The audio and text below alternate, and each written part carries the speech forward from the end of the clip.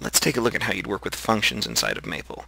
So suppose you've got Maple running, and you want to work with the function f of x equals 3x cubed plus 23x squared plus 40x minus 16. Suppose you need to compute f of 1 and f of 17. Compute f of root 2 to 10 significant digits, factor the function f of x, and solve the function, set equal to 0. Well, the starting point for all of these problems would be to type in this function first. Now in Maple, to type the function f, you type f, colon equals, that's going to define a function for you. You have to tell Maple the input value and the output. So the input value will be the variable x. The output value, we draw this little arrowhead that's hyphen greater than, will be whatever the formula is. So in this case, 3 times x cubed plus 23 times x squared plus 40 times x minus 16, and I put a semicolon. And so Maple will parrot back that for me. But now, anytime I type in f of x, Maple will spit out this function. And it's in pure input-output form. If I take an input value of t, then it rewrites the equation with an output value of t. Or if I put an input value of shoe, then it will write the output value in terms of shoe. So it is an honest-to-goodness function. That means part A is really easy to work out. You want f of 1 and f of 17? We'll type in f of 1 and f of 17. f of 1 is 50, f of 17 is 22,050. To get f of the square root of 2, remember that to get the square root of 2 in Maple, that's 2 to the 1/2 power. Is probably the easiest way to write the square root of 2. Now I want to plug that into Maple, so f of 2 to the power of 1/2, and I find out that the output value is 46 times the square root of 2 plus 30.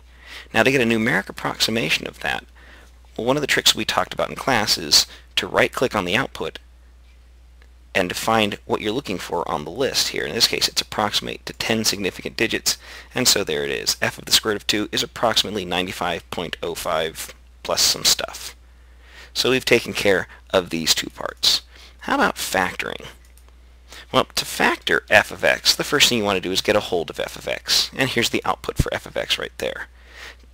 Again, I'm going to right-click on the output and see if I can find what I'm looking for in the list. In fact, there it is right dead center. To factor it, I would have typed in the command factor, and I find out that f of x factors into 3x minus 1 and x plus 4 squared.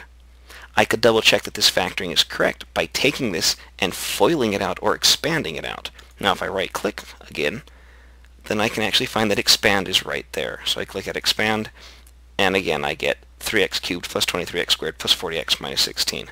So part C is answered by this. There's f of x factored.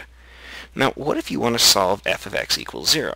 Well, again, the starting point would be to get a hold of the equation f of x equals 0, and then we'll right-click away. So let me type in f of x equals 0. There's that equation. I'll select it and right-click. And now looking through my list here, at the very bottom there's solve. So solve it for the variable x. So when I click on that, I can see what the syntax in Maple is, and it's, oddly enough, solve for x. And I find that the three solutions to this are x equals 1/3, x equals minus 4, and x equals minus 4. I guess there's actually only two solutions, 1/3 and negative 4. And if I remembered what the factored version of f of x is, and let me just retype that again, factor f of x. The factored version was 3x minus 1 and x plus 4. If I set each of these guys equal to 0, I'd get 1/3 and x equals minus 4 and minus 4. So that does in fact check out. And that's the very basics of programming a function and working with it in Maple.